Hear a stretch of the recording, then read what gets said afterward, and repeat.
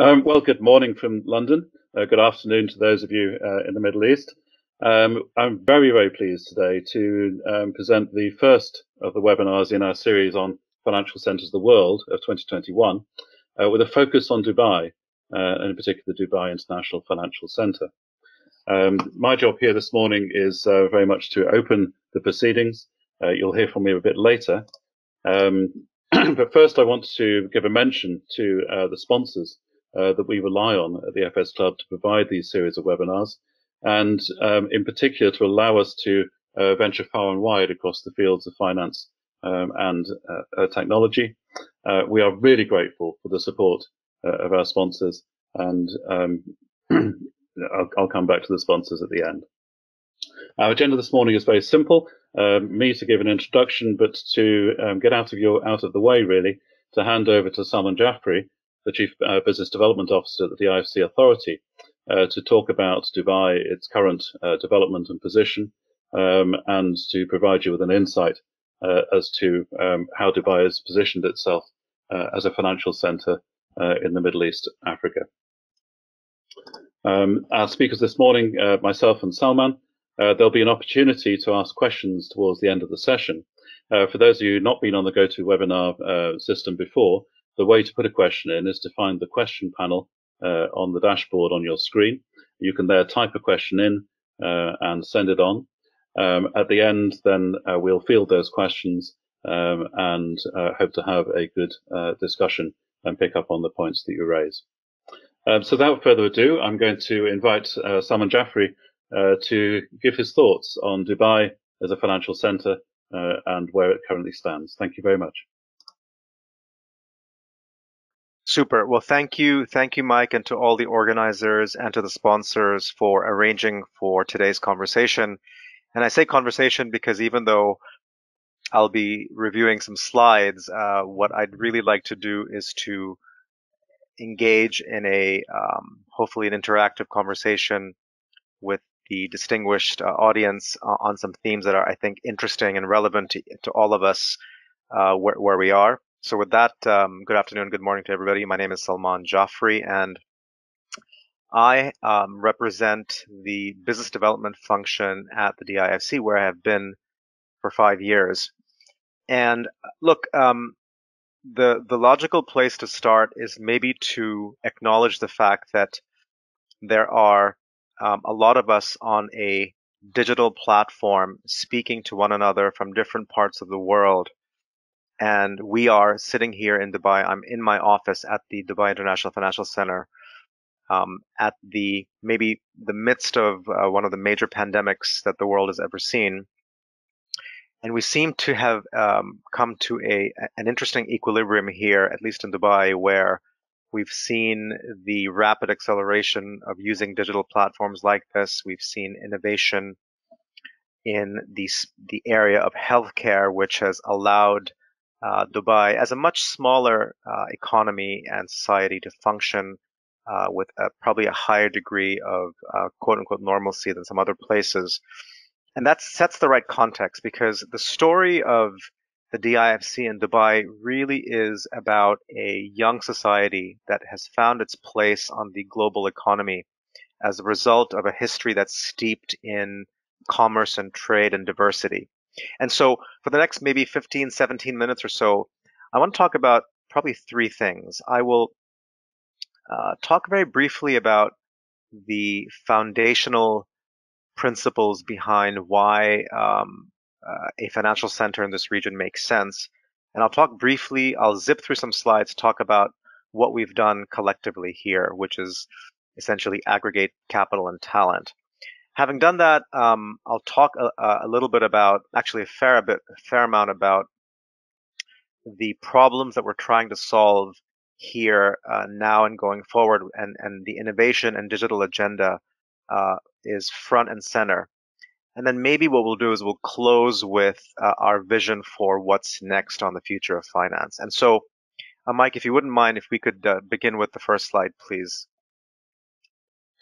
So This slide and the next slide are really designed to give you, the audience, a general sense of why is it that we should have a financial center here in Dubai. And the answer is really very straightforward. Okay. There's a history of trade and commerce here. And the reason why there's a history of trade and commerce here is because we are at the crossroads, quite literally, between you know, three continents. And so the Miasa is the market opportunity to which we refer, Middle East, Africa, South Asia. And what that says basically is that the market opportunity here for those in Dubai is never really about Dubai. It sometimes is, but it's not about Dubai, which is a small market. It's often not about the UAE. It's sometimes not even about the GCC, which is the Gulf Cooperation Council of 6 countries, but it's really about a larger market opportunity. And so there's a large market that has a large population of young people. And the key takeaway there is relative to financial centers, let's say in North America or in Europe or even East Asia or the Far East, our demographic pyramids are inverted relative to yours, if that's where you sit. What that simply means is that we have a lot more people at the bottom of the pyramid who are young. And what that simply means is that we have a lot of people who are going to be consuming services, including financial services and digital services, for a long time. And that really is the anchor for any business case that any company is going to rely on when they come to the IFC and to Dubai. The corollaries of that, of course, are that emerging markets, as all of you know, have been growing really, really fast. The third box refers to financial services. And again, our markets have grown very, very rapidly in Miasa, 750 billion plus as of 2 years ago. Significant growth. And I go back to the demographics. On the right, it says high digital penetration. What typically happens is younger populations in developed and underdeveloped areas have a disproportionate use of digital. So in Dubai, the old joke is, oh, you only have two phones, huh? Two mobile phones. And the point is that taken together, there are some great growth prospects for financial services. I should add, by the way, that we will make this presentation available to those interested afterwards. So that will allow us to go through the slides relatively quickly. Next slide, please. Thanks, Mike. I've dwelled on this already. I think Dubai has done a really, really good job of putting itself on the map. Okay. And that only happens when you have top-down leadership that recognizes the core asset, which is the rich diversity of people here and its location. And essentially, we've built a great place where everything works. The infrastructure is great, and top talented people like yourselves want to come here and work. And I can tell you, yes, it gets really hot here for at least 3 or 4 months, but otherwise, it's not a bad place to be climactically as well. And really, I'm going to skip through this, but the point is that to get the right people, you have to have the right environment. And Dubai, across all those measures of lifestyle, education, safety, security, talent, has done a really, really phenomenal job, and we're very focused on that. Next slide, please. Okay, so the next probably 8 to 10 slides I will zip through relatively quickly. The purpose of the next 8 to 10 slides is to give the audience a snapshot of the key markets where the DIFC in Dubai have provided great platforms. So you'll forgive me in advance if I don't dwell on the individual slides too much, but I'm going to go through 3 or 4 sectors: banking, wealth management, insurance, and of course, private equity and VC. So we talked about emerging markets growing faster. Spreads and financial services products here generally have been faster growing and more profitable than other markets in the world. And I think that story is well known. Next slide, please. As a corollary, because there's a lot of investment here in infrastructure, because I've told you about the fact that young people here in Miasa, they need hospitals and bridges and education and highways. Those activities require financing. Financing attracts transactions. Transaction attracts banks and people. And so naturally, corporate financing remains a big opportunity. I hasten to add, of course, these slides have not been normalized for COVID, but the story is still cohesive and makes sense. Next slide, please. And again, some more data through a couple of years ago about the volume of business that's happening here over time. I will say one quick thing, which is COVID ready, which is that, the last 9 months or so, we've seen stability in corporate banking here, flight to quality with clients, with strong clients, established clients. We've also seen a significant increase in advisory business, which is not surprising because families and corporates have started to recapitalize, restructure, and that's been pretty good for the advisory firms and the investment banks. Next slide, please. So we've talked about, traditional financial services from a balance sheet perspective and an advisory perspective. We as a region are very well known for having substantial pools of capital. Now, the sovereign capital gets a lot of press because they're big and they make big moves, but equally important, and I think this is a key message, a key takeaway to those who don't know the region, is that there's a large commensurate amount of private capital as well. And over time, what you're going to see is you're going to see state-led top-down economic growth being slowly replaced by bottoms-up private sector growth. And I think the private wealth pools are just one source of that. They play an important role in financing, given that our capital markets, while growing robustly, are still not as deep. And I'll come back to this theme again. Next slide, please.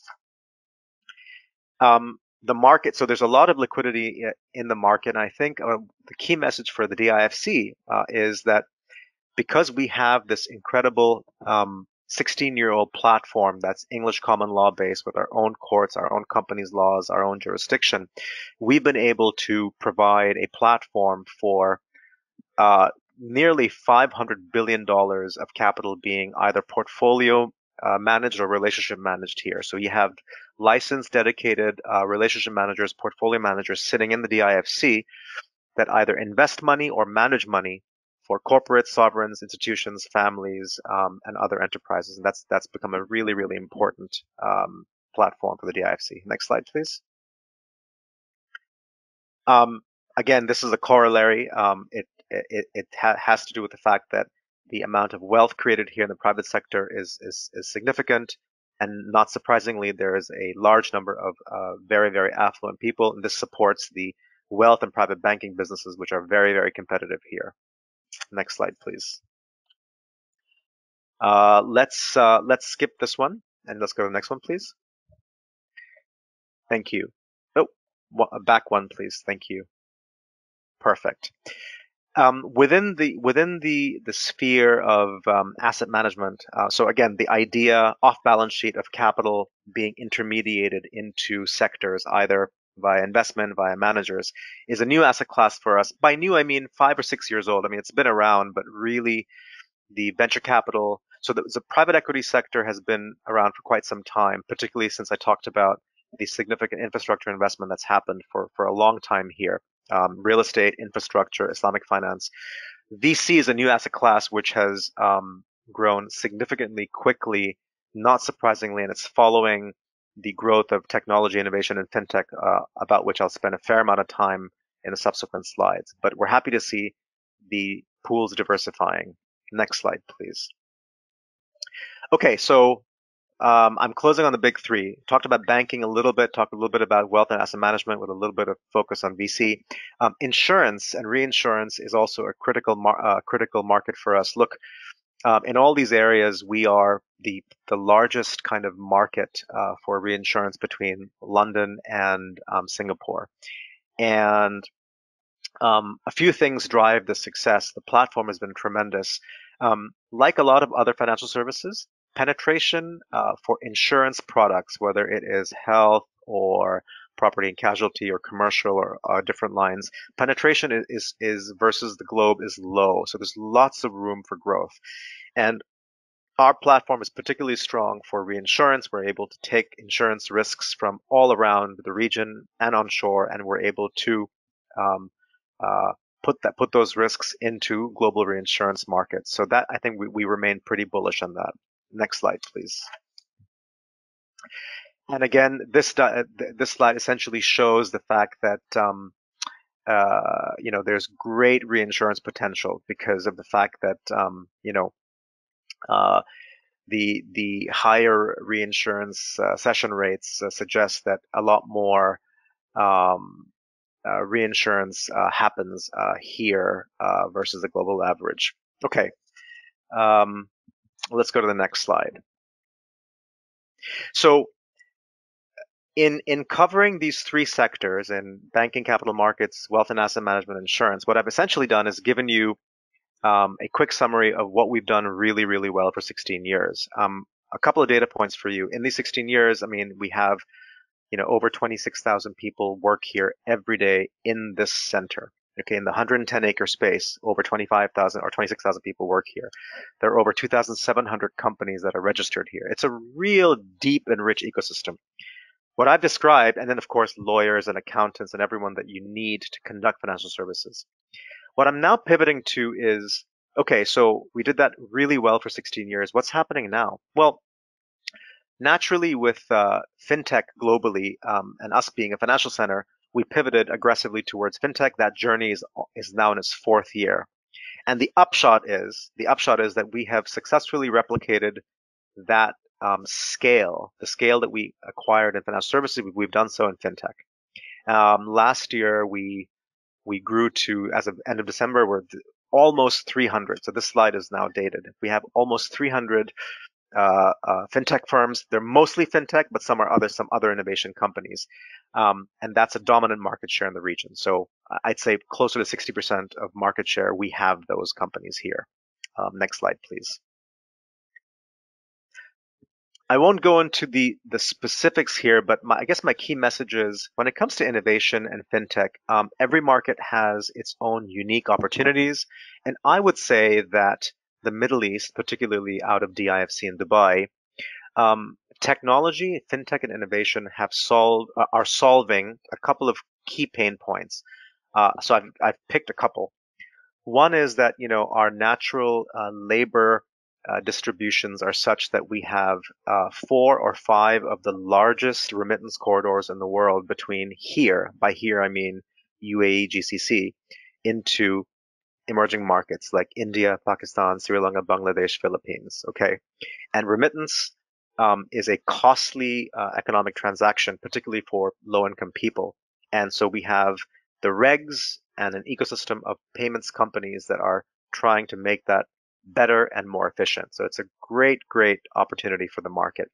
The other area, I'll just pick 2 for discussion. The other area is, broadly speaking, RegTech, or anything that makes the process of KYC or AML or anti-money laundering or counterterrorism financing, any technology that enables financial institutions and people to do that seamlessly and make it quicker and faster and less painless. That's a great opportunity for us, and we have a particular set of concerns in that space. So those are some examples of use cases for technology. Next slide, please. Okay, so all of this, I think I've mentioned a lot of this. The key message here is that, we have the world's top companies. We're very proud of it. At the bottom, you can see banks, asset managers, insurance companies, law firms, and of course, fintech. On the right-hand side, you'll see a list of benefits that we provide companies for being here. It's no taxation. There's no restrictions on ownership, no restrictions on movement of capital, repatriation. Things like data protection, GDPR compliant data protection. It's really important. Acceleration for fintech. The Fintech Hive is the region's first fintech accelerator, and it's done a remarkable job of helping us aggregate the best talent from the region. Payments regulations, we're the only regulation here that's comprehensive when it comes to digital payments. Really, really amazing. Sandboxes. We have a $100 million, not $100 million fintech fund. So there's a lot here that underscores this commitment to fintech. If I could go to the next slide. Let's go to the next slide. Thank you. Next one, please. Thank you. Great. Okay, let me conclude so I talked about what we did earlier in traditional financial services. I gave you a summary of what we've done for fintech. What's happening now is the next and kind of logical phase of development is our commitment to broadening that conversation, right? COVID has exposed vulnerabilities in global economics when it comes to things ranging from communications, healthcare, supply chains, delivery, customer access.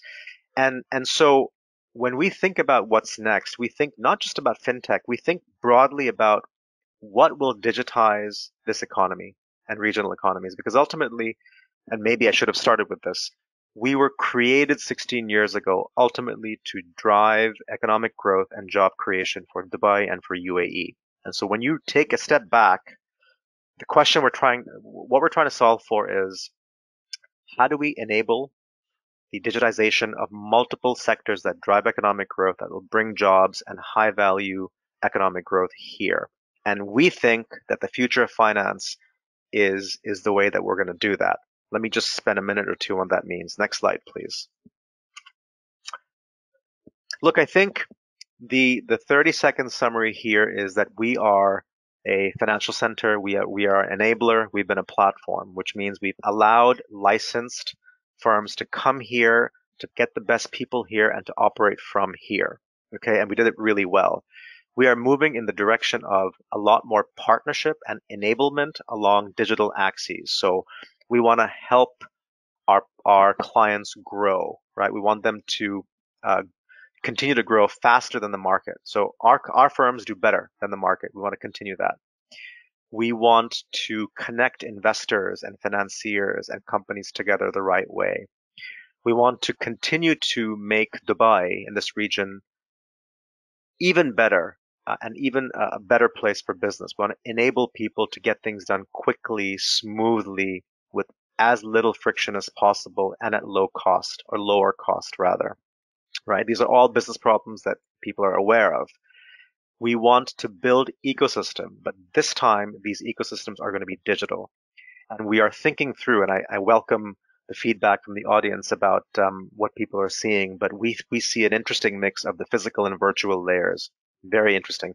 And last but not least, from a financial services perspective, we know that the rules have to protect consumers and the economy, but have to innovate.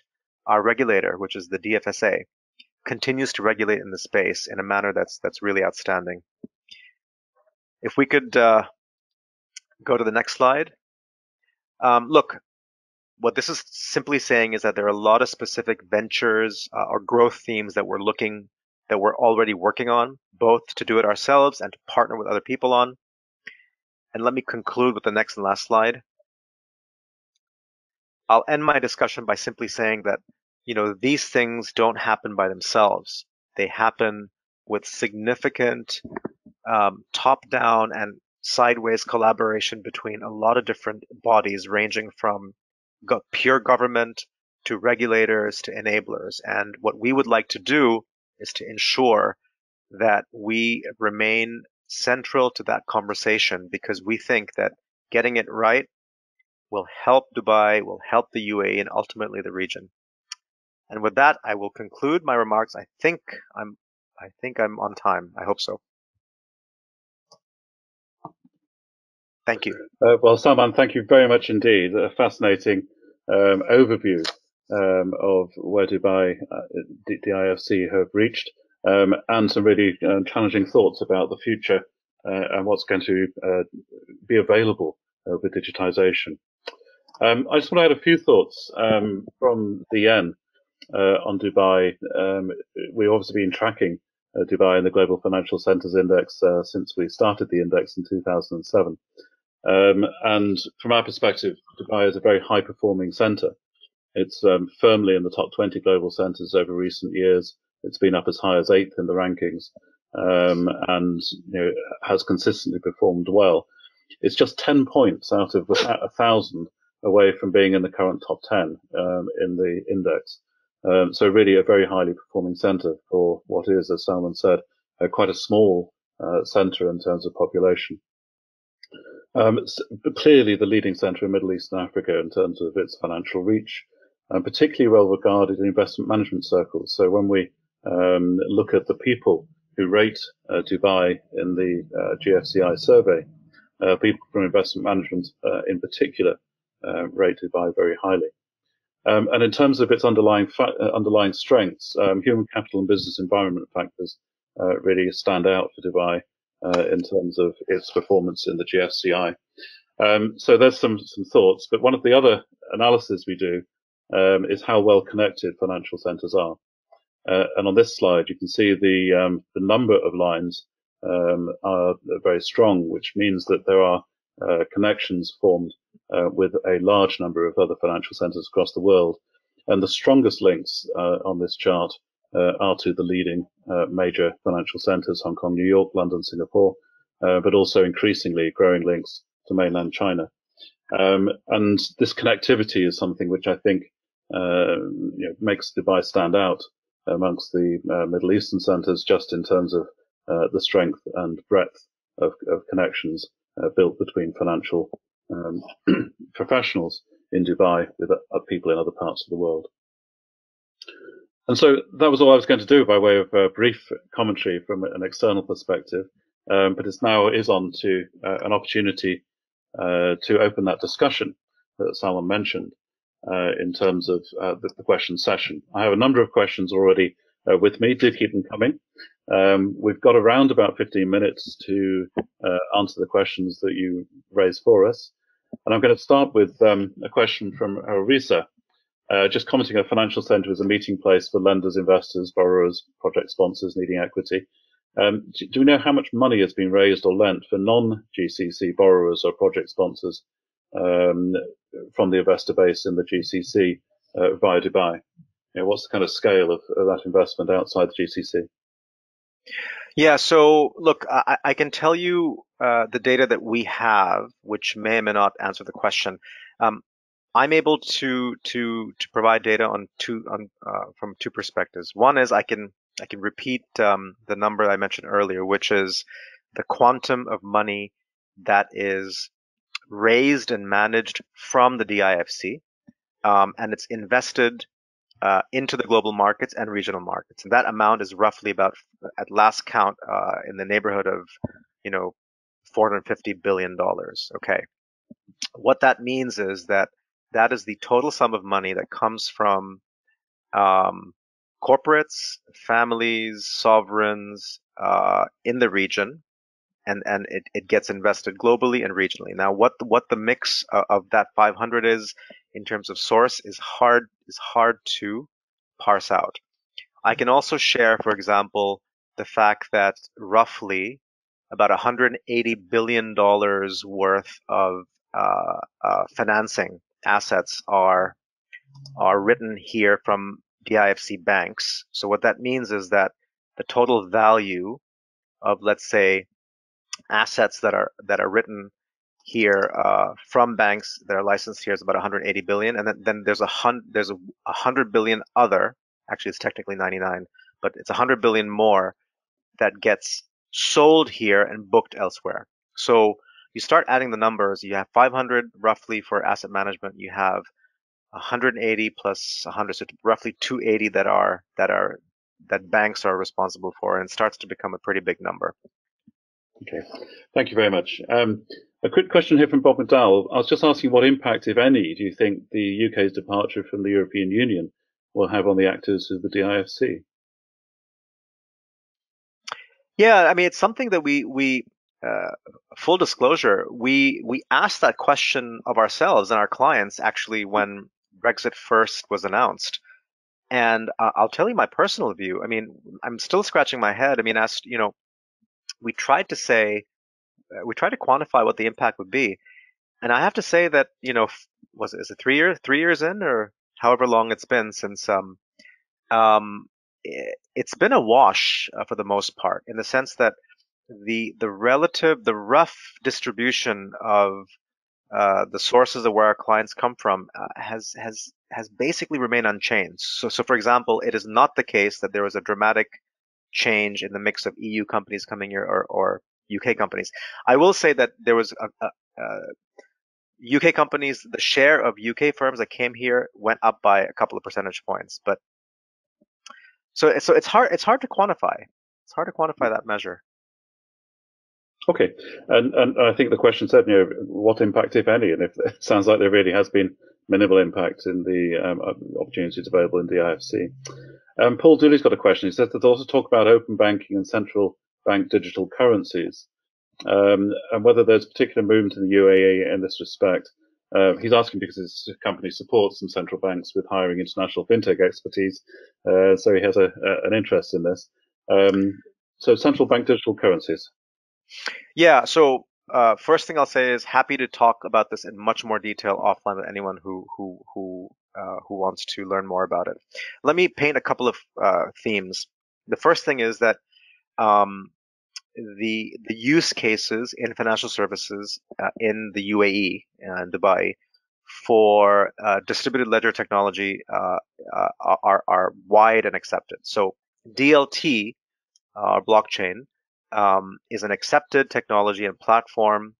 There is a blockchain council here. It is a technology that the government uses, and there is absolutely no obstacle to using that in a number of different ways. Number two, it has been deployed, including by us, in a number of instances, particularly when it comes to RegTech. Okay, there have been use cases around the use of DLT for wills and things like that.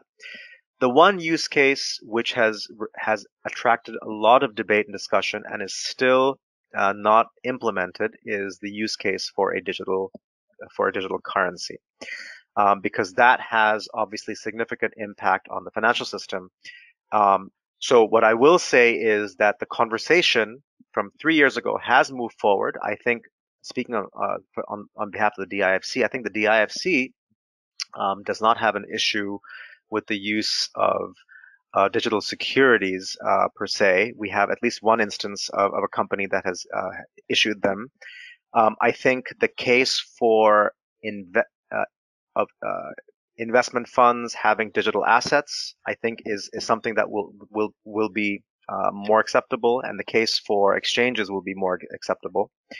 Um, Open banking is a larger conversation. The one-liner there is that our payments and money services regime, that conversation in the DIFC, okay, and in the UAE, I think is going to be the leading edge of the spear for a transition into open banking.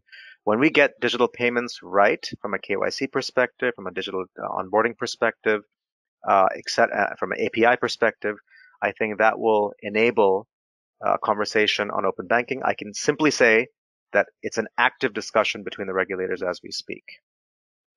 Thank you very much. We're getting quite a few questions in. We'll get through as many as we can. If we do run out of time, let me assure you we'll pass on any unanswered questions to our colleagues in the IFC and make sure there's an opportunity for the discussion to continue. But I've got two kind of linked questions, I guess, one from Robert Pay, one from John Goudelis. First of all, can you comment at all on the improving geopolitical situation and liberalisation of the Middle East and its impact on Dubai, thinking in particular of the Abraham Accord? And then secondly, without getting political, what can be said about the political stability of the region and the impact on the financial services industry? So those two aspects, Sure. the Abraham Accord and generally. Sure. No, so you're right to say that we don't talk politics. We focus on the business opportunities. But I think it is clear from an economic perspective, and I'm citing essentially public sources here. In the past, let's say 3.5, 4 years ago, you had two external shocks to regional markets, right? You had political issues, whether they were kind of regional conflicts or regional political disputes, and then you had oil. Okay, all else being equal, right? Those two external, whenever there's a drag on those two areas, it's generally not great for business. Okay. Now we have an incredibly diverse economy, at least within the DIFC and certainly Dubai, and we've managed to navigate the last 4 years quite well. So when oil went down, guess what? Digital went up. When oil went down and some of the financing decreased, we saw an increase in off-balance sheet, investments. So there's always been an offset. But anyway, that being said, today, obviously, some of the background political stresses seem to have abated, which is good news. And And we are very bullish on the Abraham Accords. I think there are significant opportunities for exchange, mutual benefit in a number of areas, but in particular in technology, in fintech, healthcare, agriculture. So these are all areas that I think are actively being discussed, and the engagement has been very, very strong. Super. A question about, I guess, international competition, asking how Dubai positions itself via the growing markets of South Asia, where you are, heavily involved, especially India. Is there a chance that Mumbai will become a competitor to Dubai? How are you positioning yourself? Look, the reality, Mike, is that if you look at it from a strictly speaking, I mean, everyone competes with everybody, right? So at any given point, particularly when we start talking about, being ranked in the top 10 or top 20, implicit in that is to have a proposition that in some ways has advantages over other jurisdictions. Because ultimately, what's going to drive economic growth here in Dubai is to get more people here who are very talented to come here, to live here, and to conduct business here for longer periods of time. So yeah, in that regard, we compete with everybody, but we have a slightly different way of operationalizing it. We're also a very diverse community, and we have linkages and dependencies on key adjacent markets. So, for example, you mentioned Mumbai. Yeah, in in one respect, Mumbai may be a competitor, but we also view India and Mumbai as key partners because we source a lot of amazing talent and companies from Mumbai and from India, right? So it's not as straightforward as us competing with, a particular city or not. And the last thing I'll say is what served us well is to really focus on what we're good at.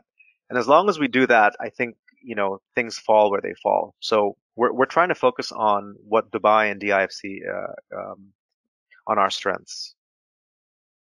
Thanks very much. Mike Halsell said he was in Dubai for a while, and he saw quite a lot of empty buildings, and was wondering what is it that means Dubai seems to overbuild, given that lenders and insurance companies signed off on those projects, so they were viable. But he's just interested in the sort of the relationship between the amount of built environment and the level of business.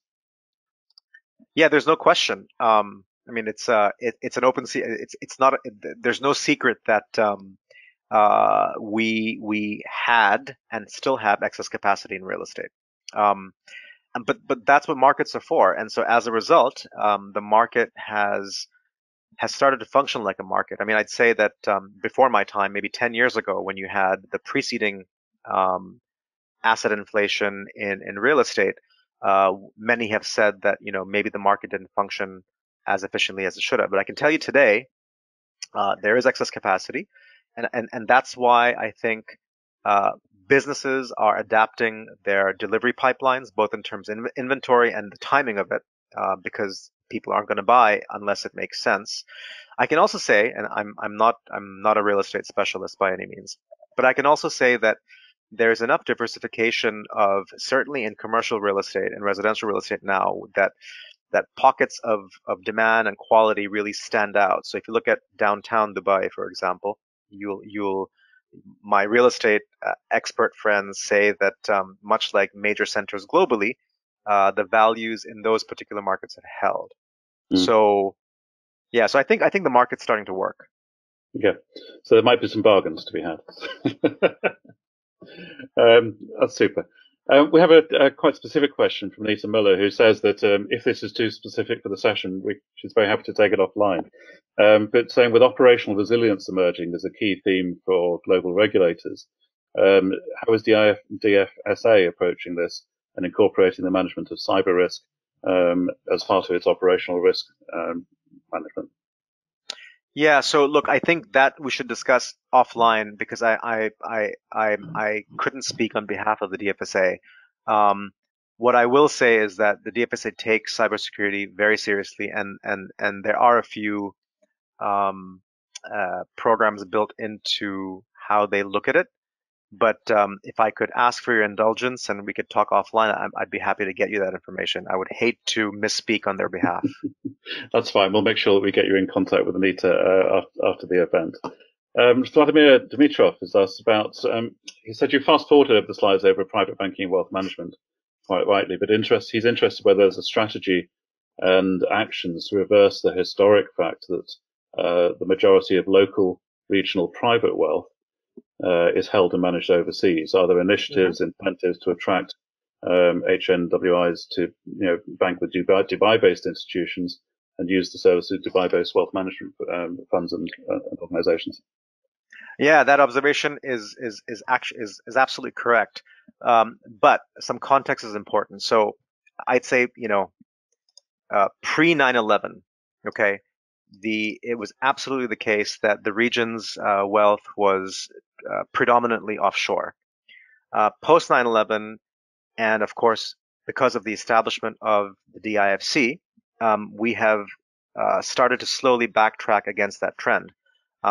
Is it accurate for me to say that the trend is reversed? Of course not. Of course not. But we've made significant progress, and in fact, our first license number one, was a private bank here. So we are making progress. More than in the past, more family wealth is being managed in the region from the DIFC. And I will say that in the last year or so, there's definitely been a renewed interest from European wealth also and Asian wealth to look at this platform for a whole bunch of reasons, ranging from diversification to kind of area risk, etc. So, yeah. That's super. We're fast running out of time. We do have quite a few more questions to go. So if we don't get through them, I will make sure they're passed on, and so the conversation can continue offline. But Anita's asked a second question, she asked a question about regulation. But to what extent are the perceived barriers for professional women and anyone who's older coming to Dubai being addressed? I'm obviously wanting to make Dubai an attractive place for experienced professionals. And are there specific things we're doing for professional women and people who are in the older part of the workforce like me? Okay, sure. Well, look, as a father of two girls, I am sensitive to all questions in that space. Uh, Let me try and answer it as fairly as I can. Look, I think first and foremost, if you look at this region, I think it is safe for me to say that um, this place is the most popular um, place for expats, men and women, to want to come and live and work. And I think that's not an opinion, that's just a statement of fact. And I think the earlier slides that I showed about, quality of living, education, safety, security, all that stuff falls into place, and it makes it a place where, as a man or a woman from a different part of the world, you're relative to the surrounding areas. I think this is a very, very good place to be. When it comes to specifics, the only thing I can do in fairness is to point to a lot of female leadership examples, both in the government here and in the private sector. I can tell you at the DIFC, half of our management team are female, are women. It's something we take very seriously. And while I don't, I wouldn't wish to comment on the specifics of a larger gender issue when it comes to employment, I can tell you that this is a pretty progressive place and jurisdiction for public and private enterprise. That's super. I'm going to take one more question before we have to move on, I'm afraid. Just John Goodelis has asked about ESG performance. It's now moving to center stage as a performance indicator. And how far is this a relevant concern in Dubai and DIFC? Yeah, I'd like to talk to him offline as well, because there's a lot to say. Look, how do I summarize? The ESG agenda is super important for a bunch of reasons. We are obviously a traditional hydrocarbon economy that is diversifying aggressively, so that's a part of it. There's a young population that has a different view on environmental issues. That's part of it. The government has talked about, Sheikh Mohammed himself has talked very proactively about the need, about the green agenda. There are solar farms here. There is financing of ESG here. Islamic finance takes that very seriously. We have a DIFC organization called HOCAMA, which is Institute for Corporate Governance, which has an ESG index. I hope I've made the right citation. There's ministries here. So there's a lot happening here. And I'd be delighted to talk to the individual who asked the question offline. But it's super important for us. Well, thank you very much. It sounds like we need to invite you back later in the year to have a follow-up session, because there's still a number of questions that remain unanswered. We will pass on to Salmaan and his colleagues all the comments and questions that we've had. Just to say that a couple of people have just put a comment in, just saying how much they appreciate your time and how fascinating and interesting they found your presentation and the discussion was this morning, afternoon. So thank you very much indeed for that. I'm just going to very quickly bring us to a finish. First of all, by telling you about upcoming events we have. Just tomorrow, an update on EU financial services legislation. And on Friday, owning your place in the 21st century economy. It's been a busy week for our webinars this week. Next week, we have events on EU insurance mutuals and cooperatives, and a fully grown session which is focusing on why a stagnant economy is a sign of success. So please do keep abreast with what we're doing at the FS Club and the events we have in place. And finally, thank yous. Thank you first to our sponsors for allowing us to put on this series of webinars and being in support of us. An indication here of where you can take part in the Global Financial Centres Index, the next edition to be published in March of this year. And the survey is open 24/7, so do please take a look. We have been recording this session, and the recording will be available online in a couple of days. We'll send out an email to those who participated. The slides also are available up on the website now. Just remains for me to thank very sincerely Salmaan for his time today and for a fascinating presentation. As is the way of the world these days, we can't give you the round of applause that you so richly deserve. You'll have to make do with a very small round of applause, but imagine that magnified many times. So thank you indeed. Thank you all for your participation. We look forward to seeing you again at our future events. Bye-bye. Thank you, Mike.